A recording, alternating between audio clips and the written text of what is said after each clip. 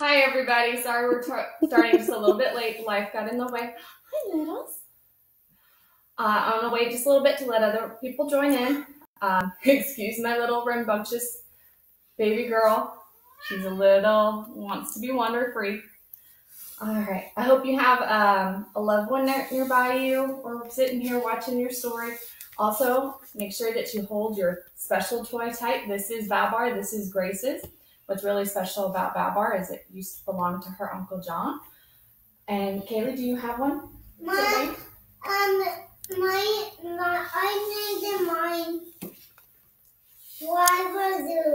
Driver Zone. And did your Aunt Gail give you that? Yeah, my Aunt Gail gave me this. Do you sleep with this every night? Yeah. Awesome. And I actually have mine as well. This is Gunny Bear. I've had Gunny Bear since I was a kid. And what's really special about Gunny Bear, he's just been loved on so much. And does Gunny Bear sleep with you too? Yeah. All right. Okay, everyone. So we'll start our story time.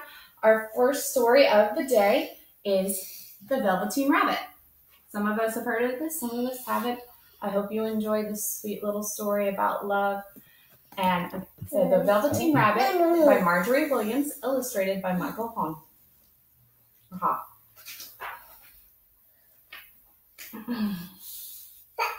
The Velveteen Rabbit, or How Toys Become Real. It's a beautiful illustration. All those toys that are in the nursery.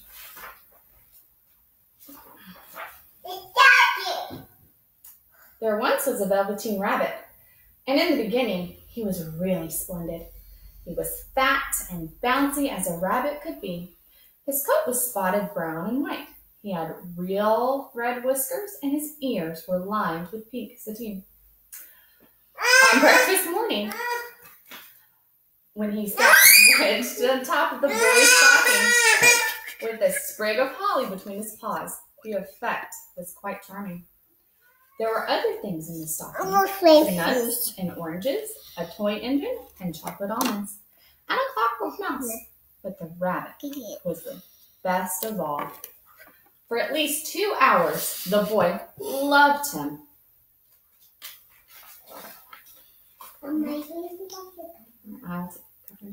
See the Velveteen Rabbit sitting in that stocking? And again, I'm going to take Kaylee's advice and we're going to take the dust jacket off. Okay, and then the aunts and uncles came to dinner, and there was a great rustling of tissue paper and unwrapping of parcels. That means presents. And in the excitement of looking at all the new presents, the Velveteen Rabbit was forgotten. For a long time, he lived in the toy cupboard and on the nursery floor. No one thought much about him. He was naturally shy and only made of velveteen. Some of the more expensive toys quite snubbed him. The mechanical ones were very superior and looked down upon anyone and everyone else. They were full of modern ideas and pretended they were real. The model boat, who had lived through 2 seasons and lost most of his paint, caught tone from them and never missed an opportunity of referring to his rigging in technical terms. The rabbit could not claim to be a model of anything, for he did not know that real rabbits existed. He thought they were all stuffed with sawdust like himself. He understood that sawdust was quite out of date and should never be mentioned in modern circles. Even Timothy, the jointed wooden lion who was made by disabled soldiers, should have had broader views, but on airs pretended he was connected with the government.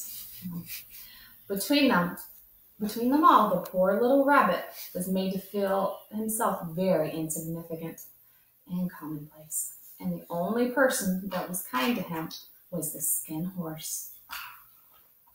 See the little boy playing with the Velveteen Rabbit? He really does seem to love him for that little bit of time. Those other toys don't seem very kind, do they? But what do you think about the skin horse? Let's see. The skin horse lived longer in the nursery than any of the others. He was so old that his brown coat was bald in patches and showed at the seams underneath, and most of his hair on his tail had been pulled out to string bead necklaces. He was wise, for he had seen a long succession of mechanical toys arrive to boast and swagger, and by break their mainsprings and pass away. He knew that there were only toys and would never turn into anything else. For nursery magic was very strange and wonderful, and only playthings that were old and wise and experienced, like the skin horse, understand about this. Do you think your toys are real? You don't think your toys are real? No. Do you think you make your toys real? You sure? Let's see. What's real? Asked the rabbit one day when they were lying side by side near the nursery vendor. Before Nana came to tidy the room. Does it mean having things buzz inside of you and stick out handle? Real isn't how you are made, said Skin Horse. It's a thing that happens to you. When a child loves you for a long, long time, not just play with, but really loves you, then you become real. Does it hurt? Asked the rabbit. Sometimes, said the Skin Horse, for he was always truthful. When you're real, you don't mind being hurt. No, you really don't, do you? Does it happen all at once, like being wound up? The rabbit asked, or bit by bit. It doesn't happen all at once, said the Skin Horse. It takes a long time. That's why it doesn't often happen to people who break easily, or have sharp edges, or who have been carefully kept. Generally, by the time you're real. Oh my goodness. Generally, by the time you're real, most of your hair has fallen off.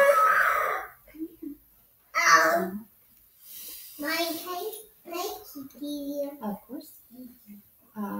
Generally, by the time you're real, most of your hair has been lobbed off, and your eyes drop out and get loose at the joints and are very shabby.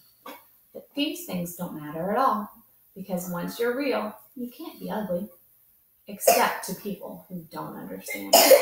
I feel like that's a generalization, not just for toys, but also for people.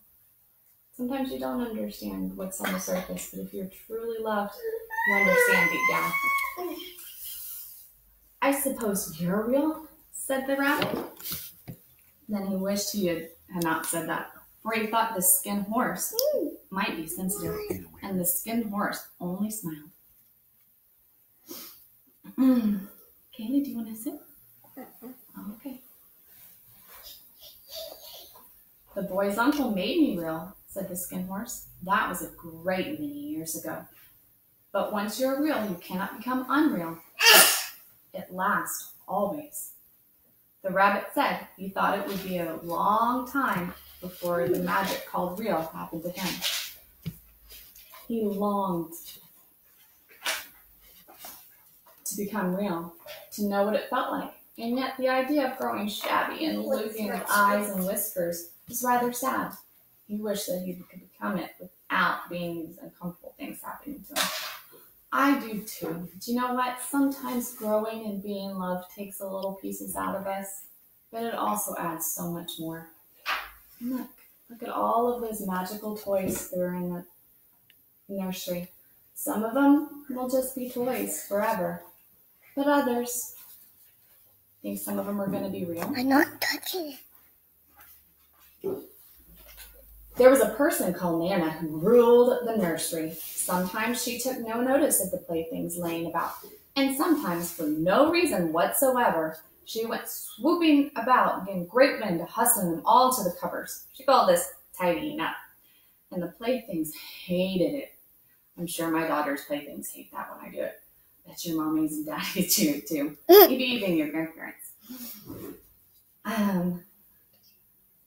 The rabbit didn't mind it so much, for whatever he was thrown, he came down soft.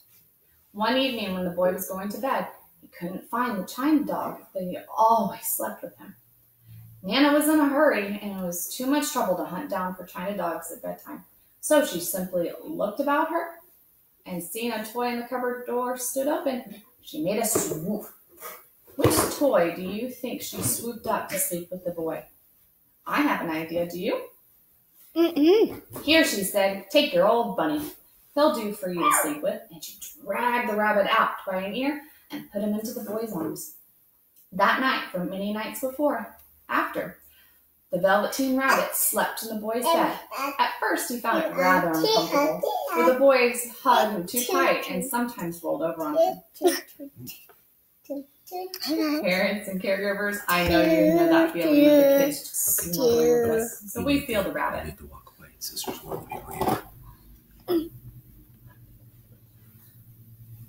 And sometimes pushing so far out of the pillow that the rabbit could scarcely breathe, and she missed it too. Those long moonlight hours. See the little boy sleeping in with the rabbit. I hope you're enjoying these wonderful noises and my children enjoying themselves.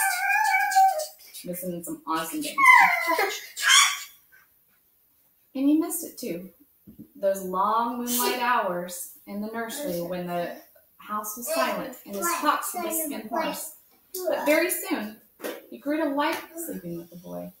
For the boy used to talk to him and make nice tunnels for him under the bedclothes that he said were burrows the real rabbits lived in. And they were splendid games together, some whiskers. When Nana had gone away to her supper and left the nightlight burning on the mantelpiece, that's a shelf, for any of you want to know. When the boy dropped off to sleep, the rabbit would snuggle down close to the little warm chin and dream, with the boy's hand clasped around him all night long. And as time went on, the little rabbit was very happy. So happy that he never noticed how beautiful his beautiful velveteen fur was getting shabbier and shabbier, and his tail had become unsewn, and all the pink had rubbed off his nose where the boy had kissed him.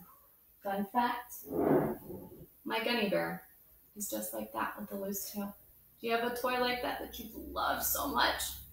I have a tail. I know yours has a tail. He has a tail. It's just he's been loved so much that it's a little loose. Would you like to sit so we can continue reading and everyone can hear? Spring came and they had long days in the garden, for where the boy went, the rabbit went too. She had rides in the wheelbarrow on picnics on the grass, lovely fairy hunts to build for him under the raspberry canes behind the flower boulder. And once when the boy was called away all of a sudden to go out to tea, the rabbit was left out in the lawn until long after dusk, and Nana had come to look for him with a candle because the boy couldn't go to sleep unless he was there. He was wet through with the dew and quite earthy from diving into the burrows the boy had made for him in the flower bed. And Nana grumbled. See the little boy playing with his rabbit, having so much fun. Do you think that little boy believes that his Velveteen rabbit is real? No. I'm sure he didn't smell very good when he was sitting outside in the wet. I know I've left stuff outside. Have you left stuff outside before? Yeah. Nana grumbled as she rubbed him off in the corner of her apron. You must have your old bunny, she said. Fancy all this fuss for a toy. The boy sat in the bed and stretched out his arms. Give me my bunny, he said. You mustn't say that. He isn't a toy. He's real.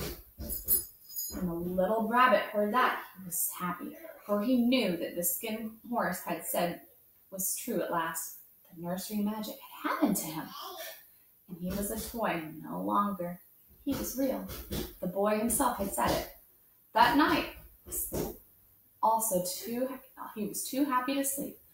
So much love stirred inside of his little sawdust heart that it almost burst.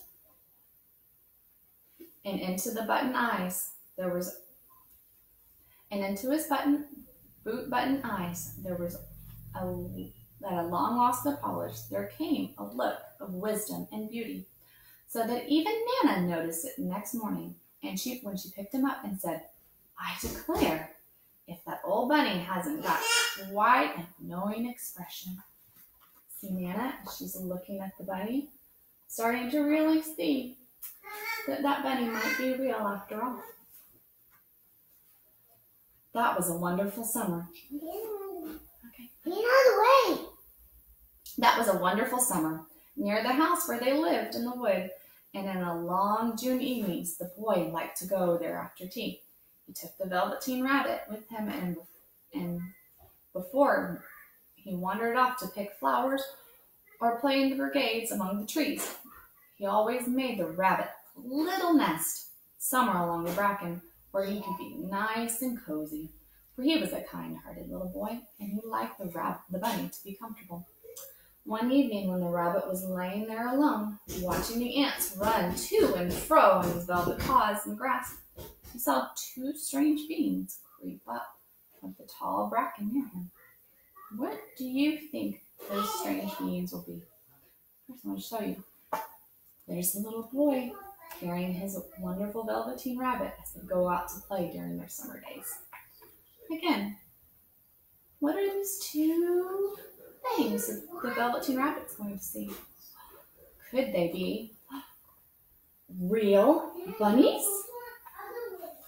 You see the brown one and the black one.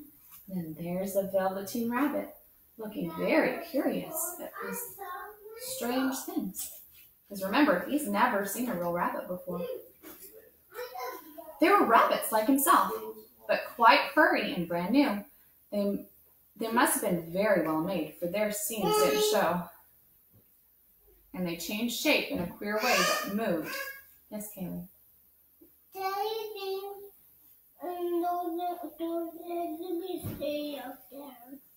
Maybe we'll move them in a little bit. You're absolutely right. But do you think maybe we can read our stories, right? Okay, let's continue, okay? They must have been very well made, for their seams didn't show, and they changed shape in a queer way when they moved. One minute they were long and thin, the next minute fat and bunchy. Instead of all staying the same as a kid, their feet were patted softly on the ground, and they crept quite close to him, pointing their noses, while the rabbit stared hard to see where the clockwork stuck out. For he knew people who jumped generally had something to wind up them up. Okay. They stared at him, and the little rabbit stared back, and all the time their nose twitched. "Why don't you get up and play with us?" one of them asked. "I don't feel like it," said the rabbit, for he didn't want to explain that he had no clockwork. "Oh," said the furry rabbit, "it's as easy as anything," and he gave a big hop sideways and stood on his hind legs. "I don't believe you can," he said. "I can," said the little rabbit. "I can jump higher than anything." He meant when the boy threw him, but of course he didn't want to say so. "Can you hop on your hind legs?" asked the furry rabbit. See the two real rabbits talking to the Velveteen Rabbit, showing them how they can move. Maybe he's not so real after all, or it's a different kind of real. Let's see. That was a dreadful question, for the Velveteen Rabbit had no hind legs at all. The back of him was made into one piece, like a pincushion. He sat still on the bracken and hoped that the other rabbits wouldn't notice. "I don't want to," he said again. But the wild rabbits had very sharp eyes, and this one stretched out his long neck to look. "He hasn't got any hind legs," he called out. "Fancy a rabbit without any hind legs." He began to laugh. "I have," cried the little rabbit. "I've got hind legs. I'm just sitting on them." "Then stretch them out and show me, like this," said the wild rabbit, and he began to whirl around the little rabbit until he got quite dizzy. "I don't like dancing," he said. "I'd rather sit still." But all the while he was longing to dance, for the funny little tingling feeling ran through him, and he felt like he would give the world to be able to jump like the rabbits did. The strange rabbit stopped dancing and came quite close. He came so close this time that his long whiskers brushed the Velveteen rabbit's ears, and he wriggles his nose, suddenly flattened his ears, and jumped backwards. "It doesn't smell right," he exclaimed. "He isn't a rabbit at all. He isn't real." "I am real," said the little rabbit. "I am real. The boy said so," and he nearly began to cry. It's really sad, isn't it? Just then there was a sound of footsteps, and the boy ran past near them. With a stamp of feet and a flash of white tails, the two strange rabbits disappeared. "Come back and play with me," called the little rabbit. "Oh, do come back. I know I'm real." But there were no answer. Only little ants ran to and fro, and the bracken swayed gently where the two strangers had passed. The Velveteen rabbit was all alone. Rabbit said they ran away from the Velveteen rabbit. Sure would have been nice if they stayed to be friends, but sometimes things don't happen like that. Let's see what's going to happen with the Velveteen rabbit. Oh dear, he thought, why did they run away like that? Why couldn't they stop and talk to me? For a long time he lay very still, watching the bracken and hoping they would come back, but they never returned. Presently the sun sank lower and the little white moths fluttered by. The boy came and carried him home. Weeks passed, and the little rabbit grew very old and shabby, but the boy loved him so much. He loved him so hard that all his whiskers fell off, and the pink lining on his ears turned gray, and the brown spots faded, and began to lose his shape. And he scarcely looked like a rabbit anymore, except to the boy. To him, he was always beautiful, and that was all the little rabbit cared about. He didn't mind how he looked to other people, because the nursery magic had made him real. And when you're real, shabbiness doesn't matter. No, it really doesn't. No matter what you feel like, as long as you're loved, you're the most beautiful thing in the world. And then, one day, the boy was ill.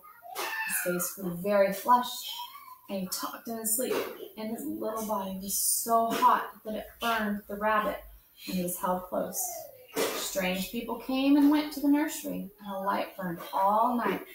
Through it all, the little Velveteen rabbit lay there hidden from sight under the bedclothes. He never stirred, for he was afraid if they found him, someone might take him away, and he knew that the boy needed him.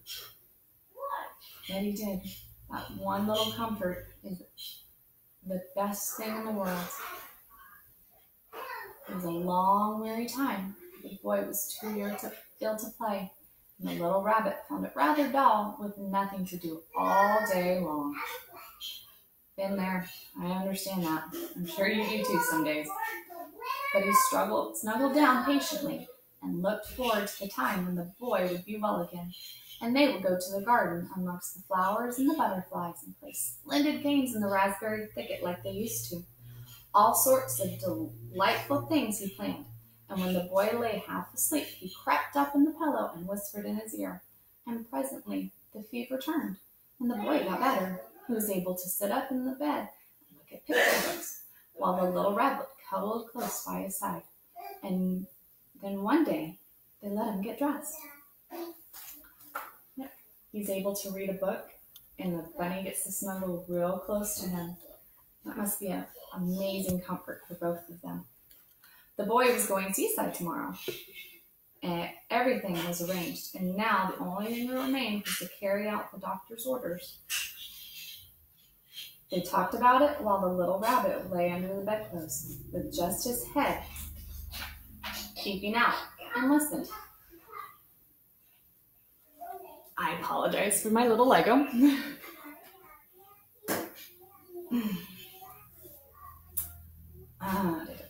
The room was to be disinfected, and all the books and toys that the boy had played with in the bed must be burned. Oh no. Hurrah, thought the rabbit. Tomorrow we shall be taken seaside, for the boy who often talked about the seaside and wanted very much to see the big waves coming in and the tiny crabs and the sandcastles. Just then Nana caught sight of the rabbit. How about his old bunny? She asked. That? Said the doctor. Why, that's a mass of scarlet fever germs. Burn it at once. What nonsense. Get him a new one. You mustn't have that anymore. No. That poor bunny. But I guess it does make sense to get rid of some of those germs. And so the little rabbit was put on the stack with full books and a lot of rubbish and carried out to the end of the garden behind the fowl house. It was a fine place to make a bonfire. Only the gardener was too busy to just attend it. He had potatoes to dig and green peas to gather, but next morning he promised to come quite early and burn a whole lot. That night the boy slept in a different room and had a new bunny for him to sleep with. It was a splendid bunny, all white and plush with real glass eyes. But the boy was too excited to care very much about it, for tomorrow he was going seaside, and that itself was a wonderful thing that could think nothing else. And while the boy was asleep, dreaming of the seaside, the little rabbit lay among the old picture books in the corner of the fowl house. He felt very lonely. The sack had been left untied, and so by wiggling a bit, he was able to get his head out of the opening and look out. He was shivering a little, for he had been used to sleeping in a proper bed, and by this time his coat had worn so thin and threadbare from hugging that there was no longer protection for him. Nearby he could see a thicket of raspberry canes growing tall and close in the tropical jungle. In the shadow he had played with the boy on bygone mornings. He thought of all the long sunlit hours in the garden, how happy they were. A great sadness came over him. He seemed to see them all pass before him, each more beautiful than the other. The fairy huts in the flower bed, quiet evenings in the woods where he laid in the bracken, little ants that ran over his paths. Those wonderful times sound amazing when you got to spend with that boy. A wonderful day when he first knew that he was real. He thought of the skin horse, so wise and gentle, and all that they had told him. For what use was it to be loved and lose one's beauty and become real if it all ended like this? A tear, a real tear, trickled down of his little shabby velvet nose and fell on the ground. Then a strange thing happened. From where that tear had fallen, a flower grew from the ground. A mysterious flower, not at all like any that grew in the garden. It was had slender green leaves, the color of emeralds, and in the center of the leaves blossomed like a golden cup. It was so beautiful that the little rabbit forgot to cry and just lay there watching it. Presently, the blossom opened, and out stepped a fairy. See that beautiful fairy? There's the yellow flower with like a golden cup that came from the rabbit's tear. And there's the rabbit. What do you think that fairy is going to do? She was quite the loveliest fairy in the whole wide world. Her dress was pearl dewdrops, and there were flowers around her neck. And in her hair and her face was like the most perfect flower of all. And she came close to the little rabbit and gathered him up in her arms and kissed his velveteen nose that was all damp and crying. "Little rabbit," she said, "don't you know who I am?" The rabbit looked at her, and it seemed to him that he had seen her face before, but he couldn't think where. "I'm the nursery magic fairy," she said. "I take care of all playthings that children have loved. When they're old and worn out and the children don't need them anymore, then I come and take them away with me and turn them real." "Wasn't I real before?" said the little rabbit. "You were real to the boy," the fairy said, "because he loved you. Now, You shall be real to everybody." She held the little rabbit close in her arms and flew into the woods. It was light now, for the moon had risen. All the forest was beautiful, and the fjords of the bracken shone like frosted silver. In the open glade behind the tree trunks, wild rabbits danced with their shadows in the velvet grass. When they saw the fairy, they all stopped dancing and stood around her ring to stare at her. "I've brought you a playfellow," the fairy said. Fairy again, flying off with the Velveteen rabbit to see his new rabbit friends and to become real. Oh, look at that wondrous sight of all those rabbits dancing in the moonlight. See the Velveteen rabbit with the fairy? Oh, that must be the most amazing thing to experience. You must be very kind to him and to teach him all he needs to know in Rabbitland, for he's going to live with you forever and ever. And she kissed the little rabbit again and put down on the grass. "Run and play, little rabbit," she said. But the little rabbit sat quite still for a moment. He never moved, for when he saw the wild rabbits dancing around him, he suddenly remembered about his hind legs. He didn't want them to see that it was all made in one piece. He didn't know that when the fairy kissed him that last time, she changed him altogether. Now he might have sat there a long time, too shy to move, if just then something hadn't tickled his nose. And before he thought about it, he lifted his hind leg to scratch it. And he found that he actually had hind legs. Instead of the dingy velveteen, his brown fur was soft and shiny. His ears twitched by themselves, and his whiskers were so long that they brushed the grass. He gave one leap, and the joy of using those hind legs was so great that he would spring just to truck around them, jumping sideways and whirling around as the others did. He was so excited that when at last he did stop to look for the fairy, she was gone. He was a real rabbit at last, at home with the other rabbits. A home with the other one? Yeah. Autumn passed, and winter, and in the spring, the days grew warm and sunny, and the boy went out to play in the woods behind the house.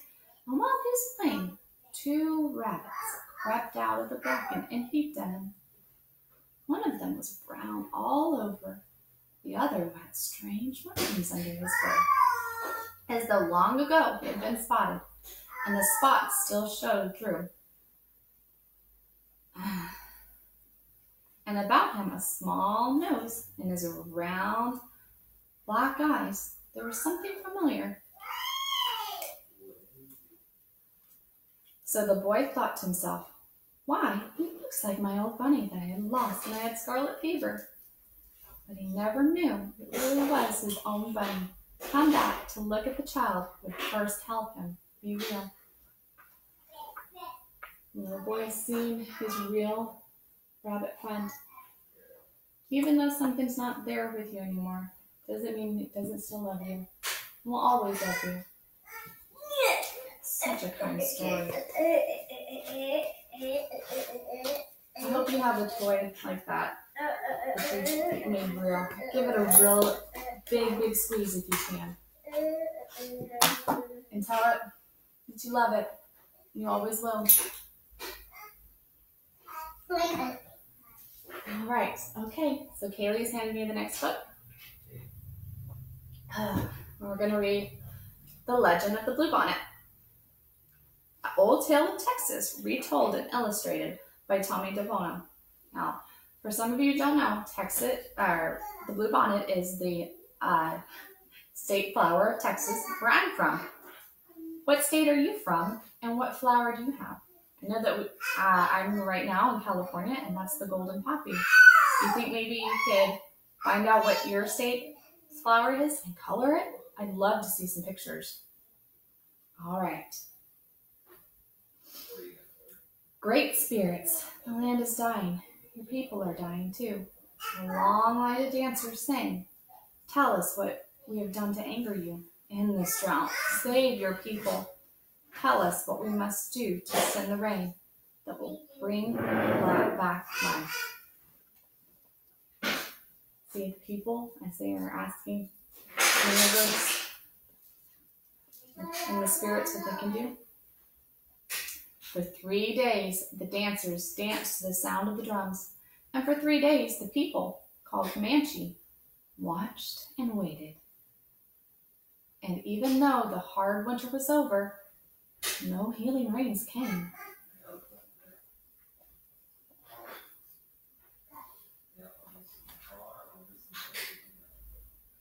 Drought and famine was hardest on the very young and very old. Among the few children left was a small girl named She Who Was Alone. She sat by herself and watched the dancers. In her lap, a doll made of buckskin, a warrior doll. The eyes, nose, and mouth were all painted with the juices of a berry, and wore long beaded leggings and a belt of polished bone. Its head was of brilliant blue feathers from the bird who cries, Jay, Jay, Jay. She loved the doll very much. See a little girl She Who Is Alone? And there's her warrior doll. What bird do you think those flowers are made, or those feathers are made of? Think it's a blue jay? Soon, She Who Is Alone said to her doll, the shaman will go off alone at the top of the hill to listen for the words of the Great Spirit, and we will know what to do so that once more the rains will come and the earth will be green and alive. The buffalo will be plentiful and the people will be rich again.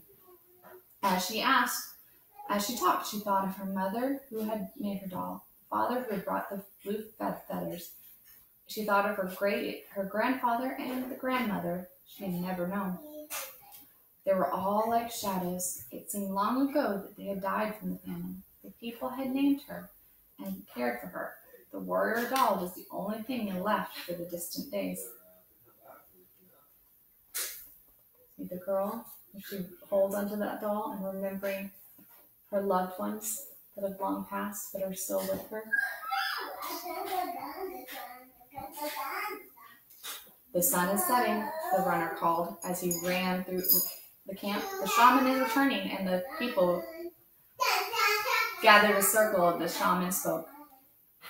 I have heard the words of the great spirits, he said. The people have become selfish. For years they have taken from the earth without giving anything back. The great spirits said that people must sacrifice. They must make a burnt offering of the most valued possession among us. The ashes of this offering will be scattered to the four points of the earth, the home of the winds, and sacrifices made. Drought and famine will cease. Life will be restored to the earth and to the people. So the people circle up and listen to the shaman's words. I hope they'll listen, but we'll see. The people sang a song of thanks to the great spirits for telling them what they must do.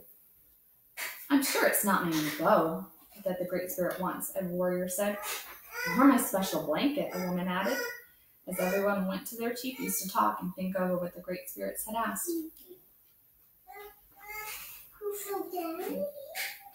There's the teepees that they stay in.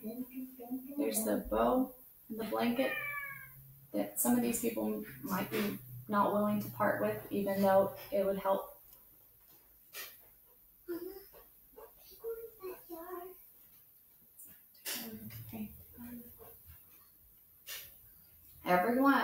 Everyone that is, except she who she held her doll tightly to her heart. You, she said, looking at her doll, are my most valued possession. It is you the great spirits want. And she knew what she must do. As the cancel fire died out, the teepee's flaps began to close. The small girl returned to the teepee where she slept to wait. The little girl all alone, holding her most prized possession. Do you think she's going to give it up so she can save her people? The night outside was still, except for the distant sound of the night bird with red wings. Soon everyone in the teepee was asleep, except she who was alone. Under the ashes of the teepee fire, one stick still glowed. She took it and quietly crept into the night. Here she goes out.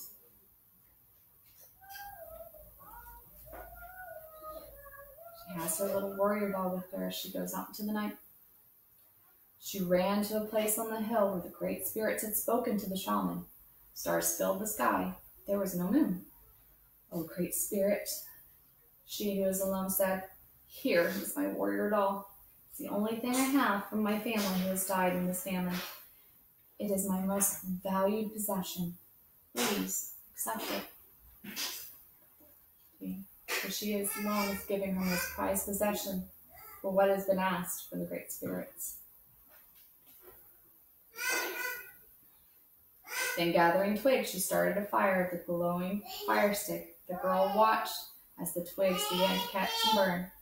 She thought of her grandmother and her grandfather, her mother and father, and all the people who were suffering. They're hungry.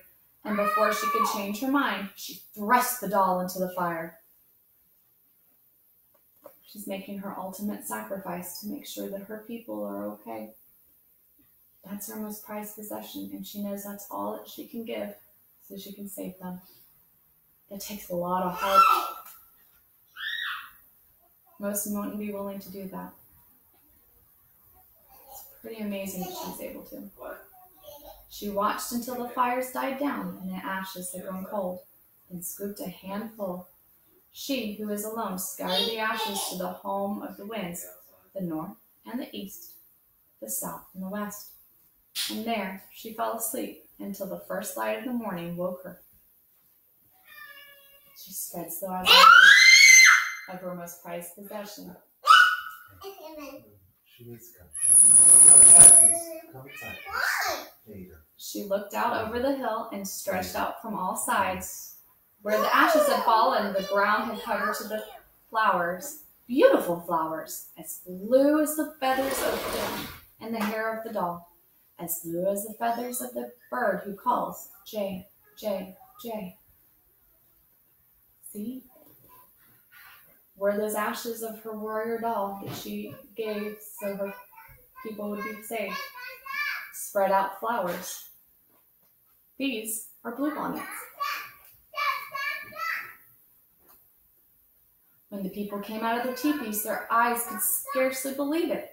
They gathered on the hill with she who was alone and looked at the miraculous sight. There was no doubt about it. The flowers were a sign of forgiveness from the great spirits.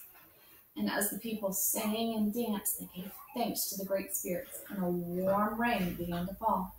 The land began to live again. From that day on, the little girl was known by another name, one who dearly loved her people. See, because that prized possession was given, the rains were able to come back, because that was what was asked. A great sacrifice was given for a reward to save her people. And every spring, the great spirits remember the sacrifice of the little girl and fill the hills and valleys of the land called Texas with beautiful blue flowers, even to this very day. If you've never seen bluebonnets in the spring, you should. And for all of you that I know that have been, I would love to see your bluebonnet and wildflower pictures, because this is a truly miraculous sight. It comes from great love and a wonderful reminder.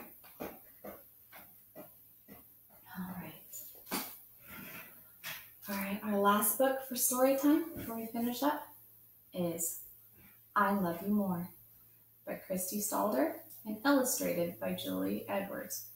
I have a wonderful thing to say about this book. Yesterday was my mother's birthday, and unfortunately, for some of the events, I wasn't able to see my mom. She wasn't able to be here.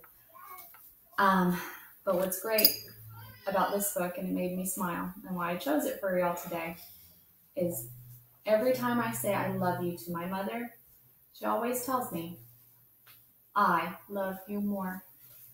And I began to realize as I became a mom, and I don't know if you've thought about this as you were a parent, my mom does love me more because she's just that wondrous thing. And I wanted to dedicate this to her. Also, while you're looking through this book and I show you these illustrations, these are from my friend, Julie Edwards. Please check out her artistry. They're absolutely magnificent and magical. And I hope you enjoyed this book. All right, let's go.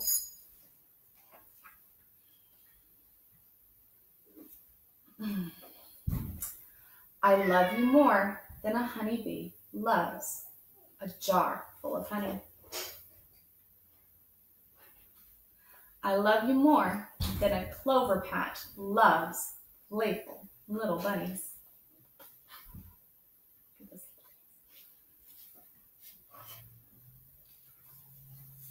I love you more than a deer loves to nibble juniper leaves.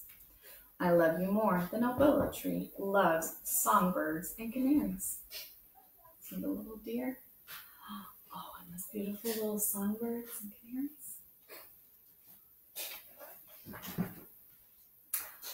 I love you more than the twinkling stars love to sparkle at night. Isn't that magical?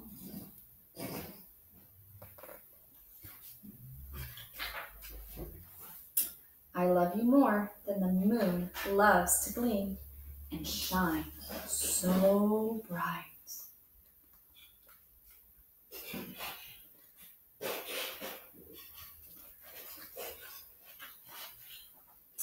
I love you more than ladybugs love aspen trees. Can you count how many ladybugs? Quick. Have you spotted a ladybug lately?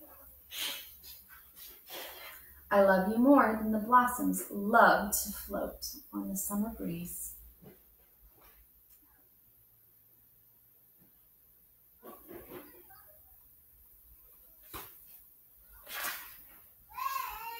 I love you more than raindrops love dancing in a storm. I love you more than field mice love to cuddle and stay warm.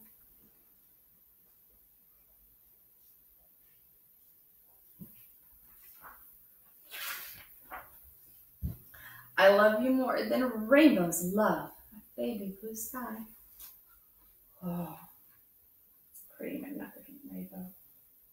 Have you seen any rainbows lately? Or have you drawn any?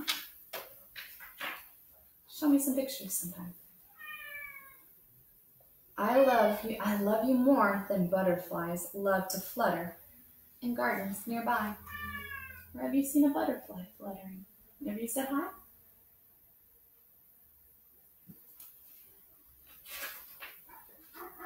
I love you more than a moose loves giant water lilies. I love you more than squirrels love red, ripe strawberries.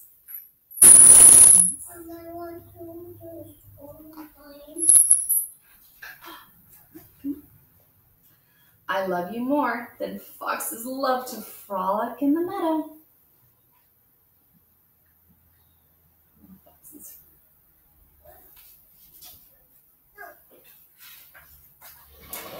I love you more than a hedgehog loves to sleep in the grotto. Can you find a little hedgehog sleeping in the grotto? Oh, there it is. I love you more than yesterday and what tomorrow will bring. I simply love you more, my dear. Hi. Yeah, heart. All snuggled up.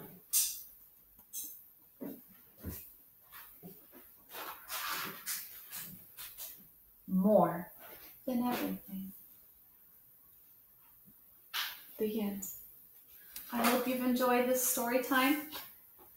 I know it's been a little loud at some points, but life happens, and that's what makes it beautiful and wonderful.